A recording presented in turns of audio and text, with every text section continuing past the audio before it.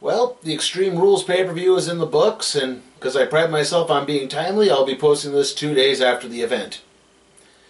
Okay, I just didn't want to post 2 videos up on one day. I already have my random trade review up for Monday, so this will be up on Tuesday.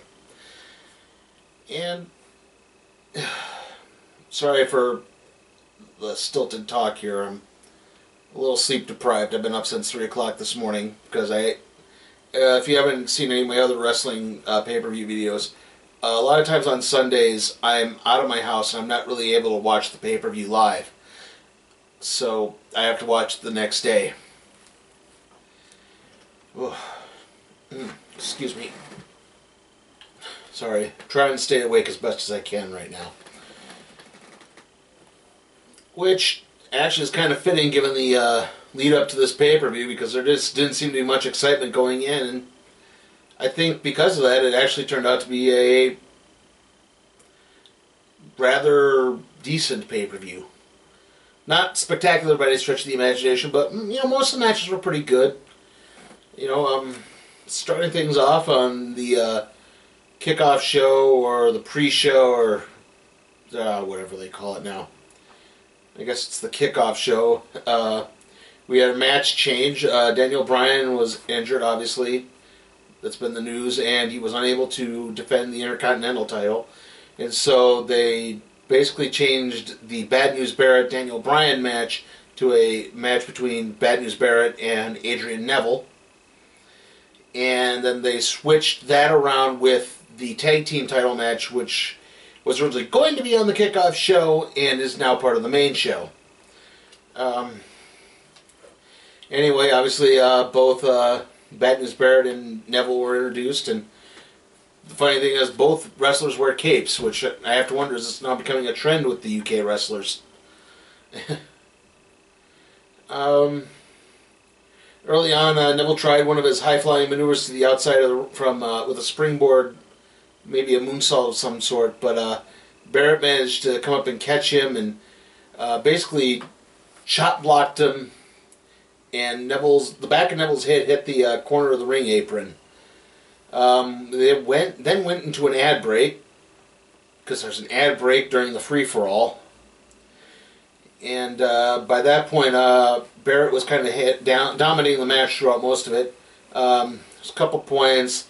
Neville got an enziguri in. He then got another springboard move in.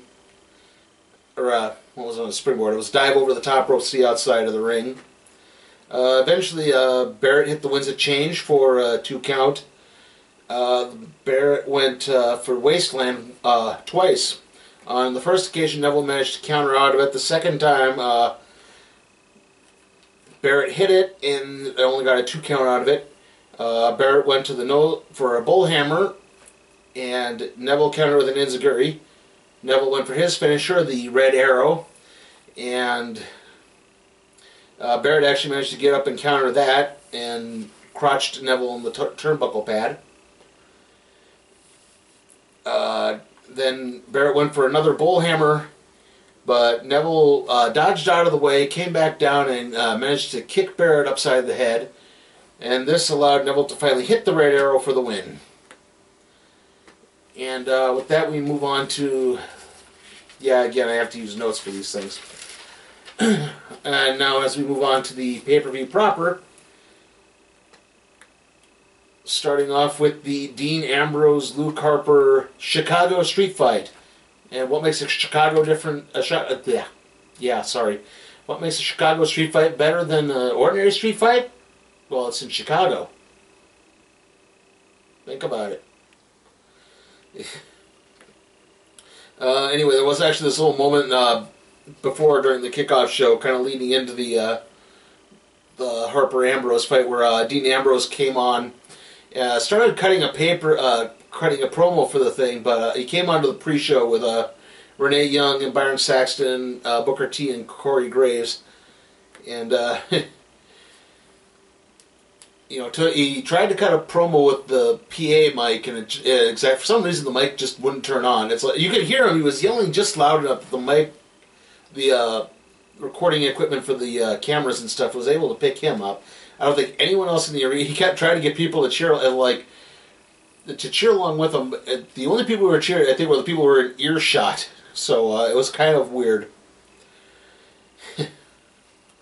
Anyway, starting off the fight, Ambrose jumped Harper on the entrance ramp, and they started throwing it. He threw. God. Again, I'm really tired, folks. I'm sorry about that. He threw Harper into the ring steps. Ambrose then started throwing chairs into the ring. He went under the ring. He started throwing chairs into the ring. Then I think Ambrose threw chairs into the ring. Harper threw chairs into the ring too, and then brought a kendo stick into the ring. Harper was then able to manage to suplex Ambrose onto one of the chairs.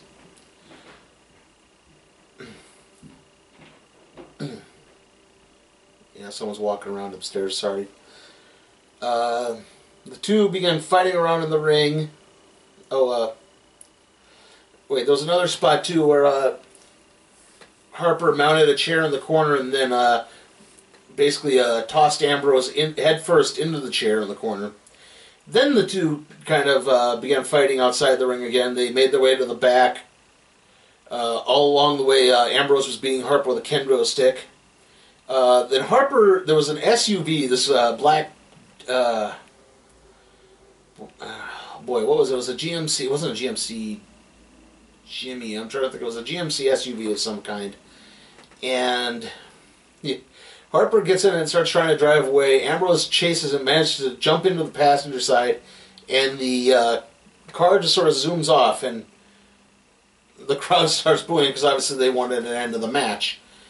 And exactly, we then cut to backstage, and Triple H begins to send Kane off to catch Ambrose and Harper, and then Seth Rollins shows up, and we get all that angle leading into the main event.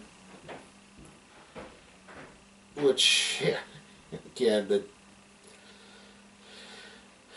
was really kind of a disappointing because it just screeched this opening match to a halt, which was pretty entertaining. But again, they started doing the Roddy Piper Goldust backlot brawl shtick. Obviously, we'll be revisiting that street fight a little bit later, but. They then went on to the second match, which was the Sheamus versus Dolph Ziggler Kiss Me Arse match. To start things off, Ziggler and Sheamus were fighting outside the ring, and Ziggler managed to hit a swinging DDT off of the ring steps. Sheamus then fought back, was knocking Ziggler into the corner. God, I'm sorry again, folks. I'm really trying here. He was fighting Ziggler into the corner, and I think he was trying to go for a brogue kick, but he really hit more of a running knee lift, so it looked more like a brogue knee instead of a brogue kick. Sheamus then hit a sit-down power bomb for a 2 count. Sheamus then locked into a cloverleaf, but Ziggler was able to counter it into a roll-up for 2. Then Sheamus went for a suplex attempt, and Ziggler countered it into a small package and got the 3 count. This means that Sheamus had to kiss Ziggler's butt, but Sheamus did his darndest to try to wiggle out of it, and eventually he began to kneel down and prepare himself to kiss Ziggler on his butt cheek, but then low-blowed Ziggler, and then hit a brogue kick on Ziggler, and then he made Ziggler kiss his butt cheek. Yeah, that was a real dead of a match. And to be honest, well, I wasn't expecting much of it anyway. Anyway, match 3, we have the tag team titles on the line. The Brass Ring Club, Kid and Cesaro, Masters of the WWE Universe, wherever they're calling themselves these days, versus the New Day. And, you know, they're trying to push Kid and Cesaro as faces now, and they're trying to get over this, them spouting how great they are and then stating, "That's a fact." And I guess they're trying to get that be a catchphrase, and it's not really working very well. Just let them wrestle. That's enough to get them over as baby faces, really. Anyway, the tag team they're facing, the New Day, 3 members. In this case, they're facing Kofi and Big E representing the New Day in the match. There were some interesting spots in this part. Most notably, the one I could think of is they're preparing for a Kofi Kingston suicide dive outside the ring onto Tyson Kidd, but the way it was set up, I think Kofi was going to springboard off of Big E, but the way Big E was standing allowed Tyson Kidd to actually crawl into the ring through Big E's legs and cut Kofi off the pass. There was another point where, again, Tyson Kidd was on the ring apron. Big E speared Tyson Kidd through the ring apron. Kidd flew into the ring barricade really hard. It was like I said, it was a bad it was a bad and badass spear. It just big bump out of the whole bunch. And the big stunner here is the New Day actually won. Xavier Woods distracted the referee. Natalya came over and stopped him from distracting the referee, but it was just enough for Cesaro to turn around, distract his attention too, and that allowed Kofi to get the roll up in the kit and the 3 count for the pin.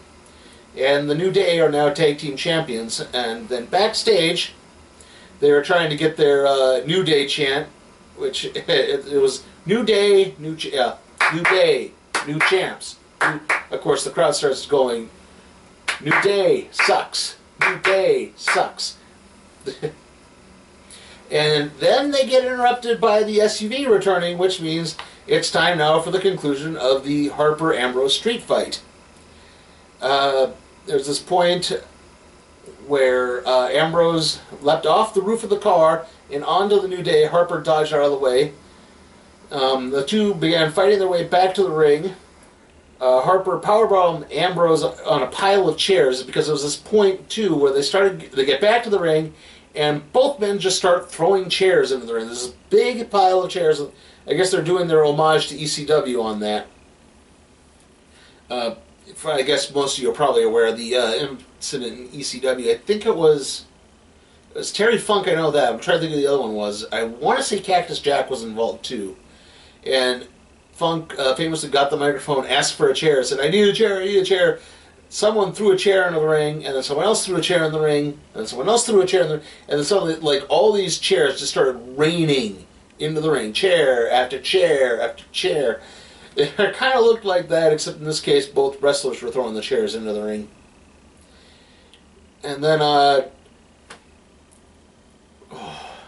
yeah, like I said, Harper then powerbombed Ambrose onto the pile of chairs. Only got a 2 count out of it. Harper then began burying Ambrose in the chair. Harper went to the top rope to do a move. Ambrose got out of the pile of chairs. I can't remember if he ran into the turnbuckle or not, but managed to block Harper's move. Harper came down from the turnbuckle. Ambrose hit the Dirty Deeds on the chairs for the win. And now I need a quick drink. Okay, our 4th match is the Russian Chain match for the United States Championship between Rusev and John Cena. And now, the way this is set up, it's your average strap / chain / rope, bull rope match where the 2 competitors are attached by, in this case, a chain. And the goal is you have to basically incapacitate one of the wrestlers has to incapacitate the other and then touch all 4 turnbuckles in a sequence.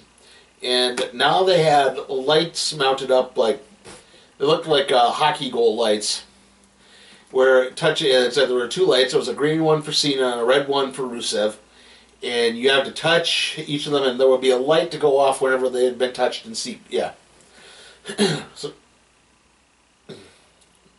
yeah, sorry for getting rambly, but you get the idea anyway. Anyway, funny thing is, early on, like, Rusev and Cena lock up. Rusev takes Cena, pushes him back into the turnbuckle as Cena's light goes off because he touched the turnbuckle. Funny thing is, Rusev then goes over and he slaps the turnbuckle, but the light doesn't go off.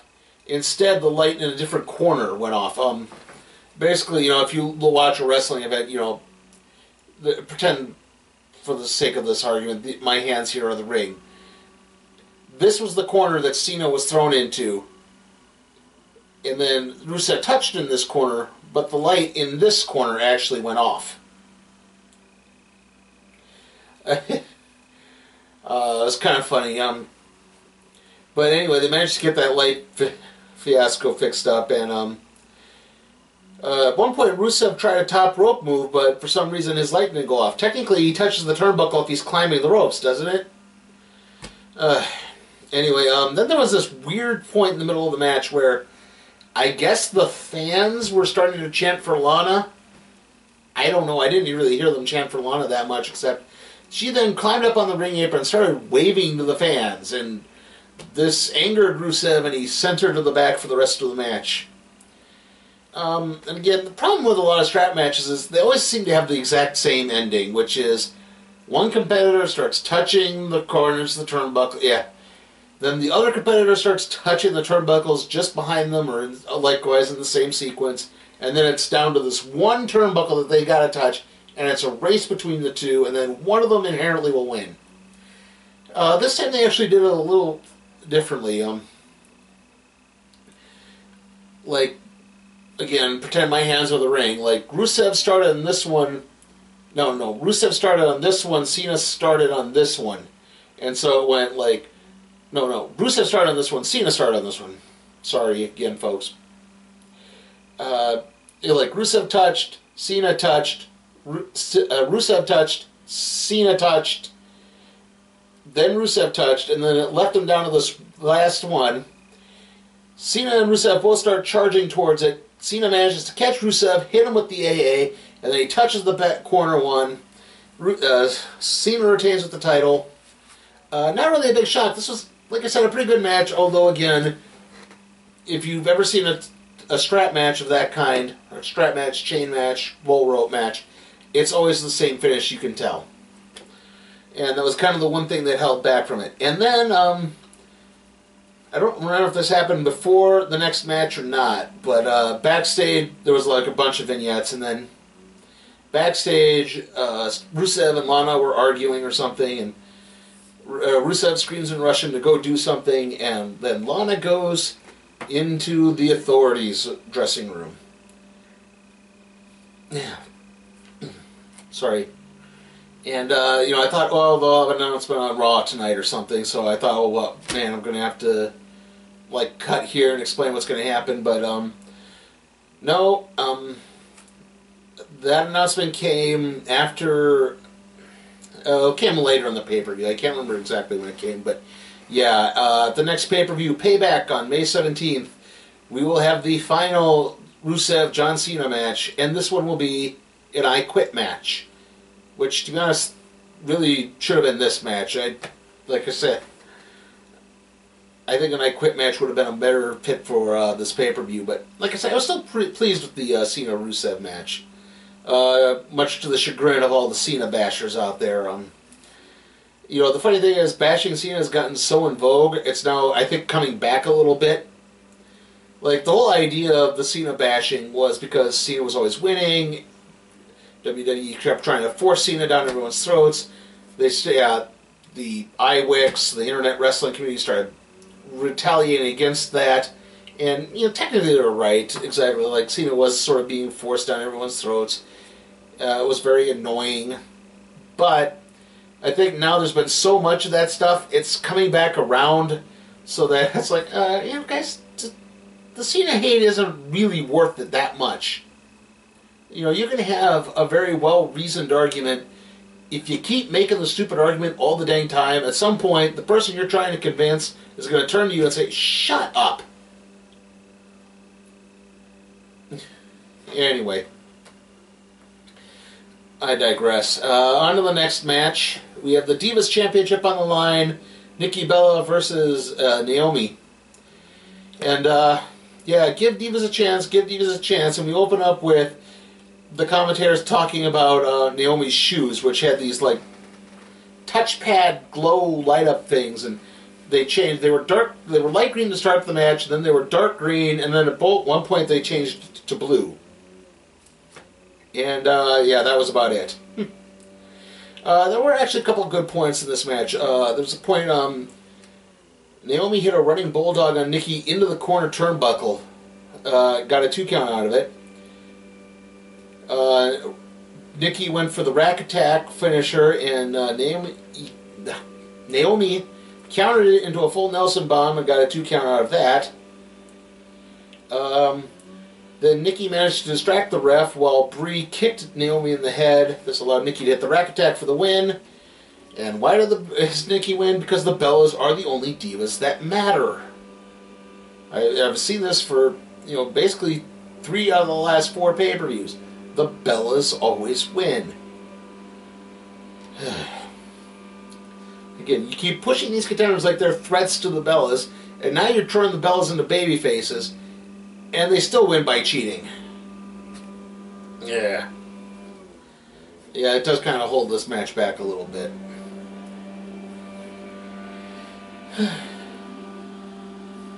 Just a sec here. Sorry, there's someone doing some work outside my window, but it's not outside a window that I can easily close the door to and cut the noise with, so you're just going to have to deal with it for the rest of this recap. On to match 6, which is the Big Show and Roman Reigns in the Last Man Standing match.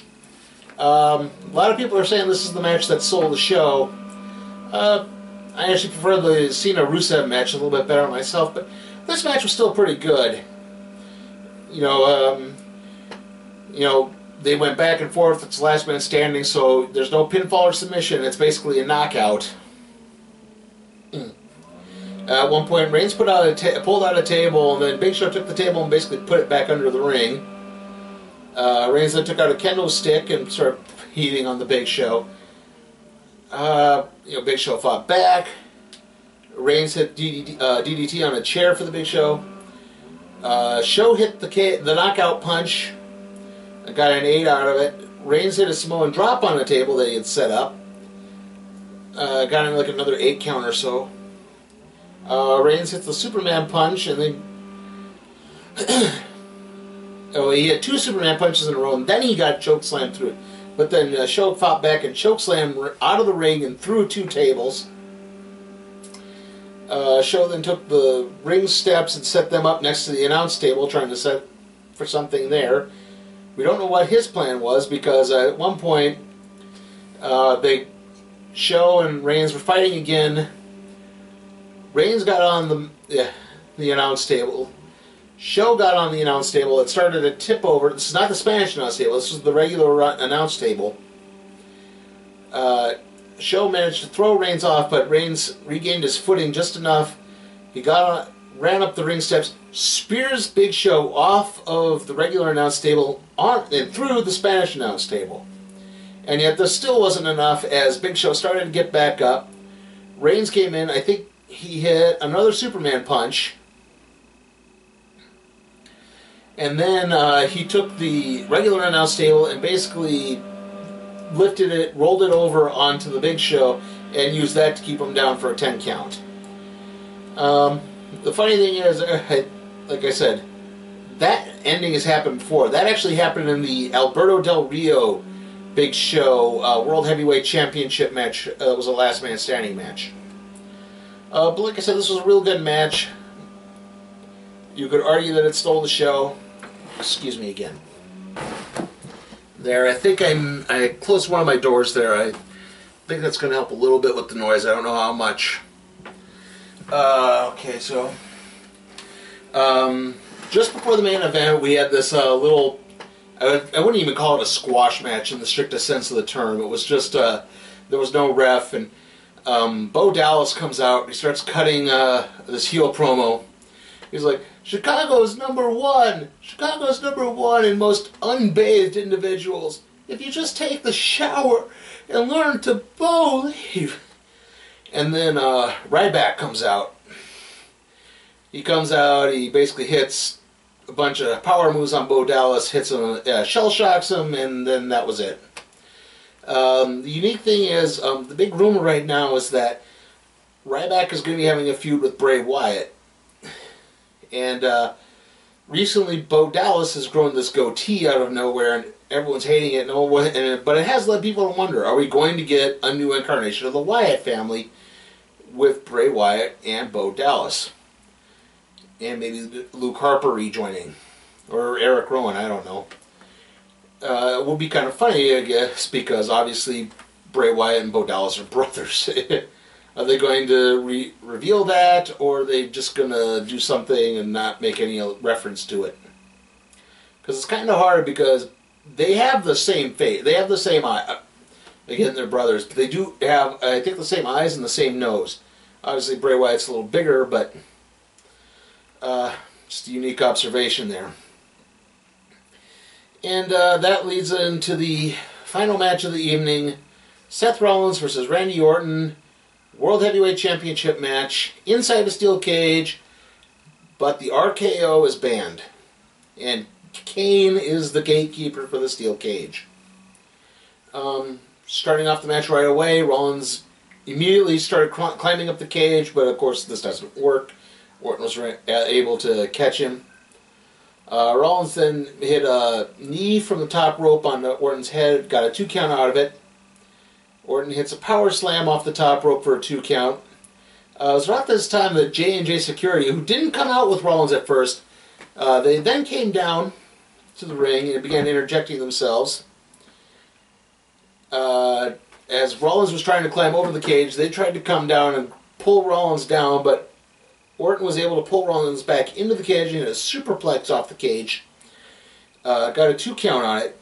J&J Security then started trying to coerce Kane into opening up the cage and letting them in.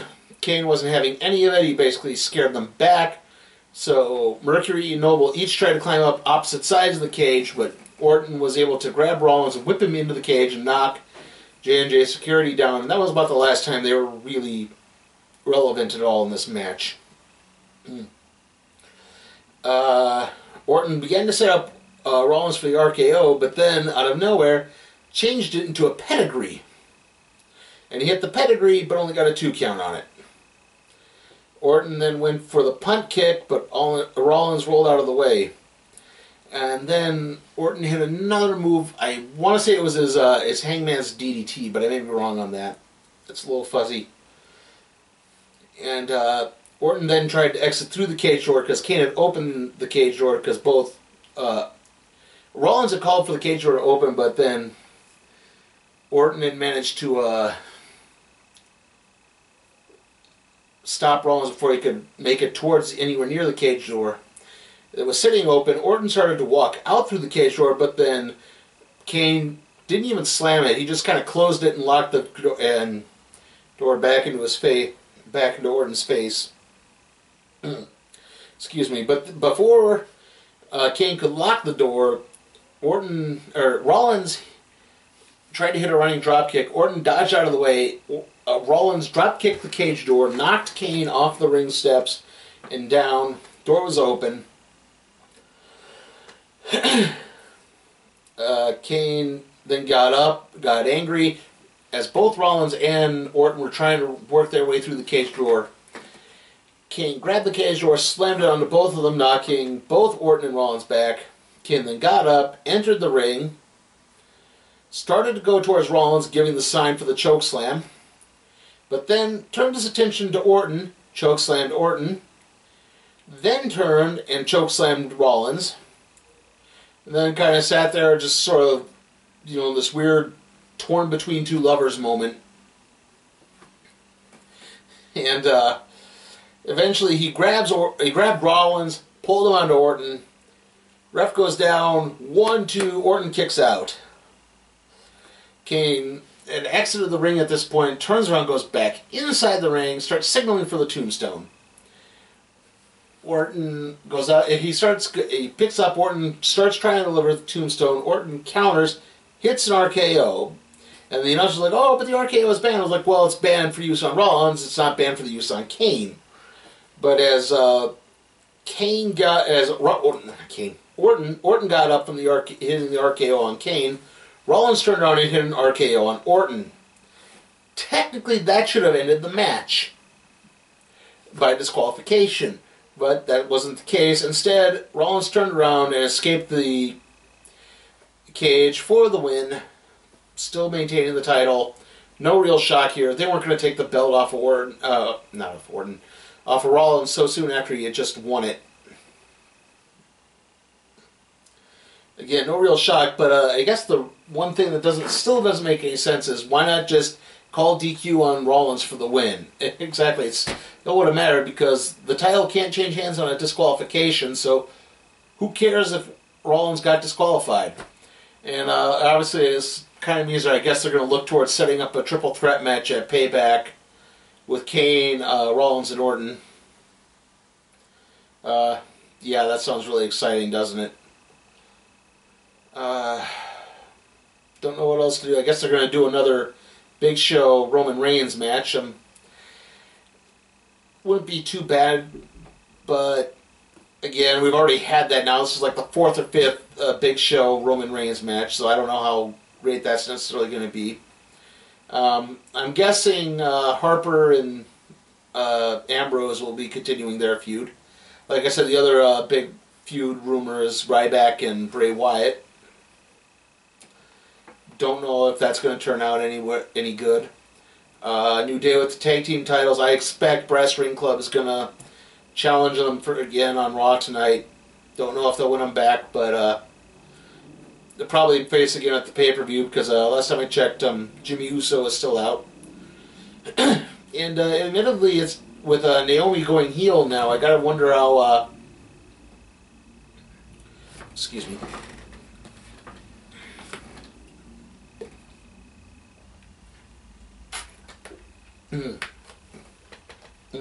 Excuse me. With Naomi going heel, I do have to wonder how this is going to work with the Usos since she's married to Jimmy and there's a Jay. Yeah, great. Even I'm confusing them now. I know Jimmy's the one who's out, and when the Usos come back, are they going to be heels now or not? Because there's a real dearth of babyface tag teams. I mean, New Day are basically heels now. Los Matadores have been acting kind of heelish.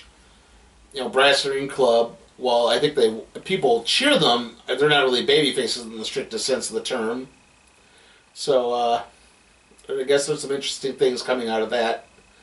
Like I said, overall, this really wasn't a big waste, and it looked on paper like it was going to be a big waste, but it turned out to be a really good pay-per-view.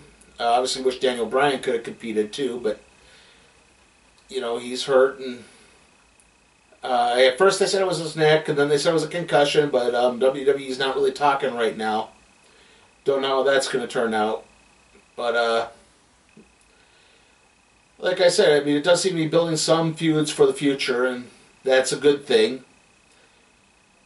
And I guess the other kind of big announcement is that the King of the Ring is coming back. I guess they're going to hold the quarterfinals tonight on Raw, and then the semifinals and final will be on Tuesday.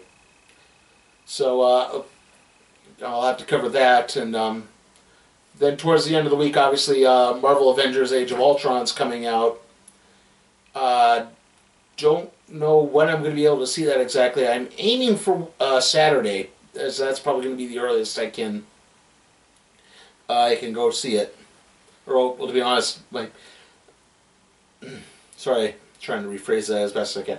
The earliest I can probably go see it, because that's probably when I'll have the finances to go see it, is going to be Saturday. Until then, see you next time. Bye.